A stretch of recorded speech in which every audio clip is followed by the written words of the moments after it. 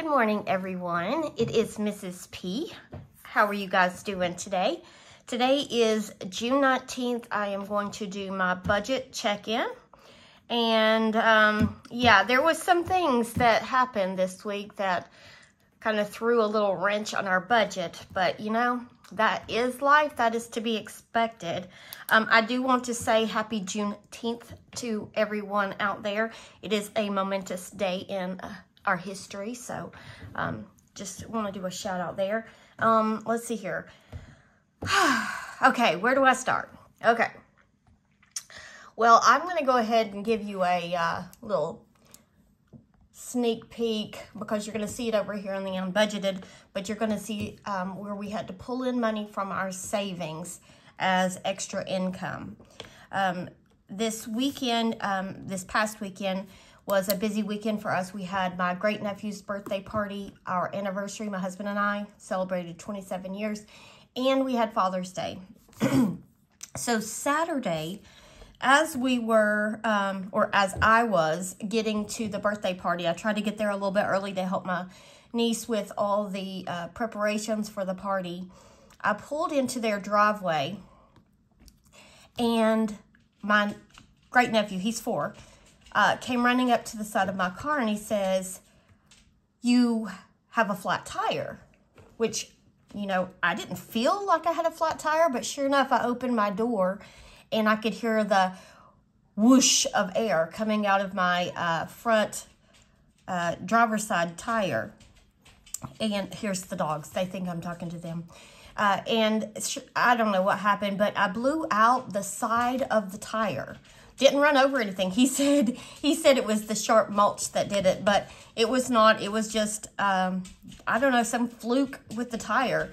The tires are not that old, but regardless, I had to order 2 new front tires. So those are going to be put on this Friday, and so that was an expense we weren't expecting. So I'm going to go ahead and... There's my frog. I need to name him just like we did the nickel. All right, so our rollover came in under what we were expecting at $9.90.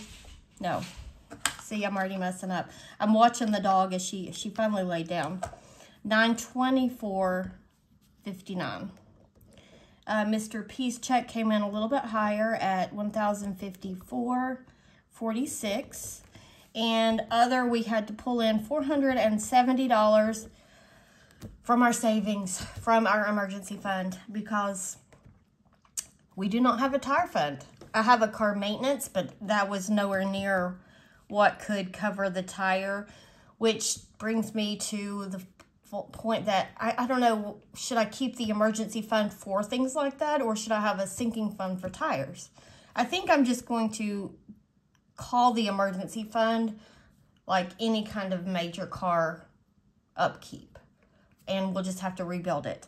So anyway, $2,449.05 was our income, which looks good there, but knowing that we had to spend a lot of money on tires, I know that that's not going to be a good thing. So Geico came in at $28.59. I couldn't remember. I knew it had gone up a little bit, but I had budgeted $30, so I was pretty close. And Apple Music came in for $11.76. And our total here was $40.35, leaving us with $2,408.70. Okay, so I'm going to bring that total down here. $2,408.70. Sinking funds and saving challenges, we took out exactly what we were expecting, and that was $363, leaving us with $2,045.70. Oh, I'm not even in frame. I'm sorry, guys. Whoops. Okay, so maybe I'm zoomed in too much. Okay, so now our expenses here. 2,045, let me move this up here, 70. All right, so groceries, we did take out 150, 20, 20, 30, 60, 20. Eating out, we had budgeted money for Father's Day, so we didn't spend money out of the account for that. gas. We did go over on gas. It would have been perfectly fine because I just filled my car up on Thursday when I blew the tire out on Saturday. So my car had a full tank of gas, but because I still had to have a vehicle this week, I've been driving my husband's truck to take my daughter to cheer practice. And so I had to put some gas in the truck. Usually my father-in-law is basically the only one that uses the truck, so he keeps gas in it. But when I got in it on Monday, it needed gas, so I went ahead and filled it up. It didn't need it didn't take a full tank of gas. It was like down just below a half, but I don't like to let it go that far. So anyway, and $10 for miscellaneous. And the tires, $469.82. And that's just for 2 tires. That just seems crazy to me that they're so expensive. I know when we bought tires, the original 4 that we got on it, and I had purchased those from Walmart, and I can't even remember, like, even what season of the year it was when we got them. But I'm thinking, was it really around $1,000 for tires? But I don't think it was. I'm thinking I spent maybe $800. So maybe they've gone up that much. I don't know. Does that seem normal to you guys? That much for 2 tires? Okay, so this section was $849.82, leaving us with $1,195.88. And we will move that down to the debt section. And I had that I was going to spend $70 toward the snowball, but I actually did not because we had already paid off the Barclay card. So I didn't need to put that toward it, and because of everything that happened, I decided to wait and work on our next debt once we see how this week pans out. So that leaves us with a balance of $1,195.88 to go in to the last week of June. So that is our rollover. Okay, so I am going to now do our check-in with the expenses that we had.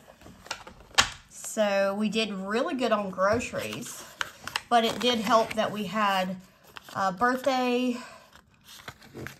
Father's Day, things like that. And we ended up not even celebrating our anniversary because of the tire issue. It just kind of threw everything off. I just didn't feel like going out, and that was okay. You know what? We are the part of our marriage where we are just as happy to sit and watch TV together and eat popcorn and just, I don't know, be at home rather than going out to some fancy place. So we still have our gift card. We haven't used it yet, so we'll use it eventually. All right, so for groceries, on 6/13, I went to Walmart and spent $97 on groceries. And that is all we spent on groceries. So we have quite a bit of grocery rollover, and I was not expecting that because we had not spent that much the week before that on groceries.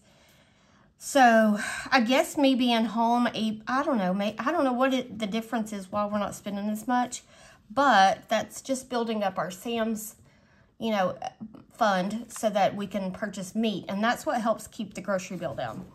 Okay, so that was that. Gas. No, let's go ahead and do pets. We spent at Walmart $26 on pets. I'm just going to go ahead and mark this off. Household, $47. This was a very spendy week for household stuff. We had to get toilet paper, so I got a big pack of toilet paper. Let's see here, mouthwash.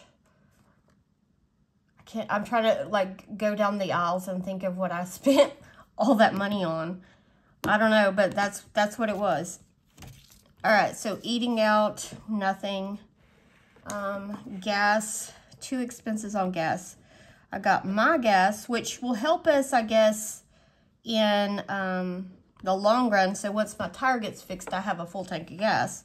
And then on 6/17, I got gas for the truck for $40 and just filled it up. Okay, so that's gas, and tires. Okay, so the unbudgeted expense was on the 15th, and that was from Walmart. And I'm going to put tires here so I remember why it was $469.82. Okay, so that is our check-in for the 3rd week of June. I did have somebody ask in the comments about like how I spend money from my wallets and things like that. And something I've never really showed on here before, and I know a lot of people do it because I know that Stephanie at Miss Summers Budgets does it, and gosh, who else does it? Maybe, I don't know, Marlene might do it, but they track their expenses. And so this is something that I've not really shared because I just didn't think that you would be interested in it. But because we are not exclusively cash with everything, I mean, in this day and age, it's really hard to do that. I have like a system where I will write down the expense once it hits the bank, and then I pull the money from the correct envelope. So I'm going to zoom you in so you can just see. And I just keep up with it. And once it's been redeposited back into the account, I will mark it off. Now, I also have, like in this section, it says bank, and that means I'm just going to put the cash back into the bank account. And this section says card. So let's look here, Amazon. So I have an Amazon credit card, and I get rewards points when I use my Amazon card. But I don't keep a balance on it. I just pay it off as soon as the, say, okay, so my nephew's birthday present I ordered from Amazon. It was like $39 and some change. And so I marked off, I put this money in the bank, and then I paid the credit card so that there's not a balance on there. So I don't, so we still kind of use our credit cards, but only the ones that give us like rewards points. So it adds up. Like I know that I was able to save money on his gift because it was actually probably around $50, but because I had those rewards points, it brought it down to $40, if that makes any sense. And I just saved those points up. Another one, gas, like at Walmart, I got gas. I use, right now, Discover has a promotion for you get an extra 5% if you use that credit card on gas expenses. I'm going to go ahead and zoom back out. And so I've used that for the last couple months for all of my gas purchases. So I've ended up saving money on gas, and that becomes like a buffer, I guess, in our account, because I'll deposit, say the gas expense was $40. I'll put the $40 in the account, and then once, you know, I find out how much I owe the credit card, it could be $30 because I've got all that reward money saved up. And so that gives us a little buffer in our account. And I just moved the buffer into like a savings account that's attached to our bank account, our checking account. And that's given us like a little bit of a cushion just in case, you know, something crazy happened. Like for instance, the tire, had we not, you know, had money there, we would have had to wait and pull it out of our savings account from the Ally account. Anyway, that's how we do things. I'm sure that everybody's pretty much familiar with this type of, you know, tracking your spending. But this is what I do. So there's that. I just wanted to share that with you. I just thought, you know, you might be interested in how, because I can't say that we're completely cash spenders because, you know, I'm not always, like if say we're going to McDonald's, my husband does this a lot. He'll use his app on his phone, which you have to pay electronically, but he gets like specials and discounts by using the app to purchase the food. So then I just take money from his Blow Money, or he has like a separate savings account that he puts his extra money into, so I just transfer it over. So anyway, that is how I do things in a nutshell. All right, friends, I am going to go ahead and get off of here. I think I've covered everything that I wanted to talk about. My next video will be my meal planning, and so I will see you then. And I'm going to go ahead and pull the candle over and say goodbye, friends.